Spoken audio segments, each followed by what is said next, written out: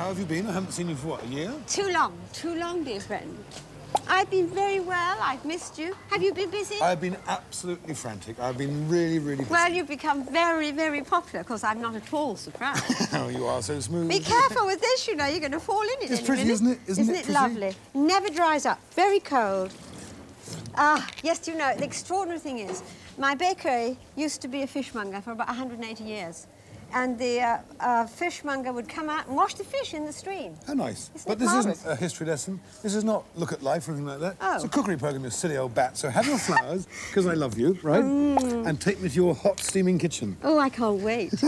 That will, of course, fade on the bosom of a flirt. You realise that, What a don't cruel you? thing to say.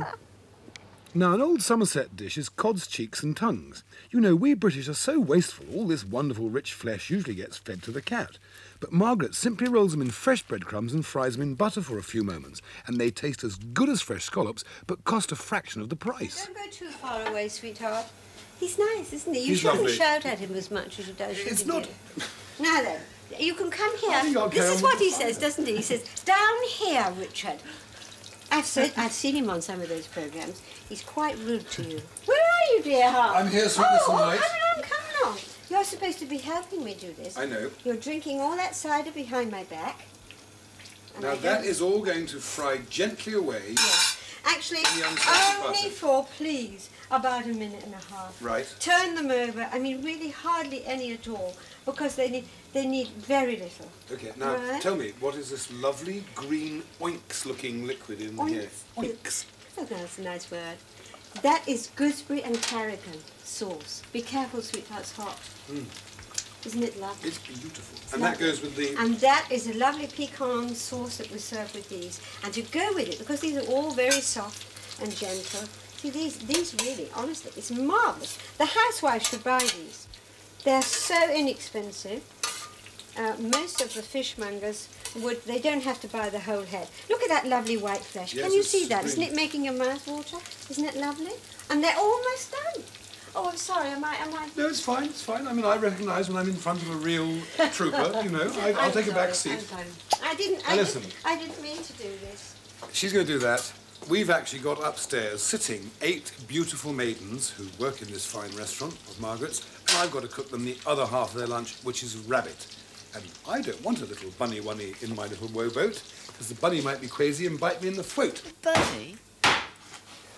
Was by the throat, wasn't it? Remember that Tom Paxton song? Brilliant, about President Carter. Anyway, it's back to the real business now, Richard. OK, we've had all the jokes, we've had all the fun, the imperial spin round of the ingredients. We know we've got rabbit, jointed and all that business. Fresh field mushrooms chopped, parsley, root vegetables, in this case onions and carrots, fresh thyme, good bacon, tomato puree, garlic, the rabbit I've already referred to, dredged in seasoned flour, OK? And the star of this particular little show is going to be the Guzgog wine, the sparkling gooseberry champagne. Mushrooms at this stage can go into here with the bacon,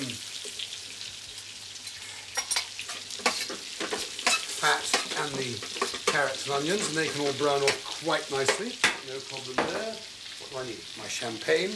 This is the sort of thing, you know, in the sound man in television programmes doesn't like frying noises, but he insists on having that kind of noise. And yet it's the most uncool way to open a bottle of champagne. It should be open so it makes no noise at all. Right, that's all going well. Flip over here. These are browning nicely. Free range, well, not free range, but actually wild rabbit. Going very well. Put them over like that. My little fingers have to be used. Turn these things over. Those are browned, those are sealed. OK.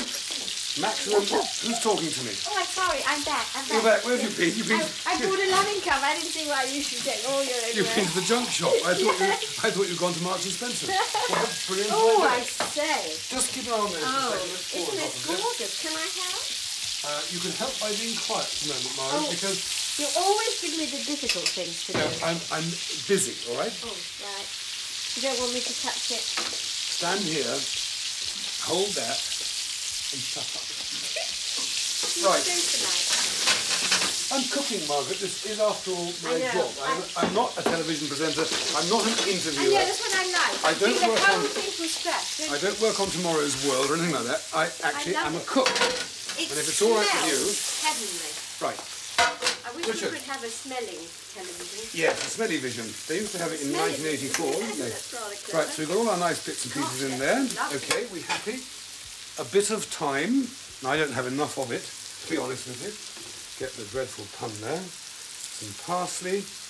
And then, hold on, we'll add our tomato puree, which will stir well in. That'll all mix in a moment or two. Like that. And then... Oh, look. English Yes. Guzgog sparkling wine. Isn't it lovely? Okay.